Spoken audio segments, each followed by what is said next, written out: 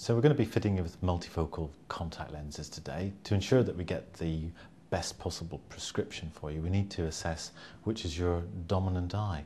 Okay. To do that, I'm going to hold a lens in front of one eye at a time. It's going to make your vision less clear. But what we want to do is to see which eye it tends to affect more. Okay. So if you look ahead towards the letters, now if I hold the lens in front of your left eye, is that slightly less clear? Yes, it is. Yeah.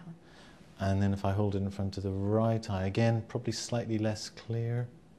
Yes, but not as bad as the other. So that would perhaps bother you a little bit more if I held it in front of that eye. Yes, it does. Compared to that eye. Yeah. So I would say your left eye then is your dominant eye.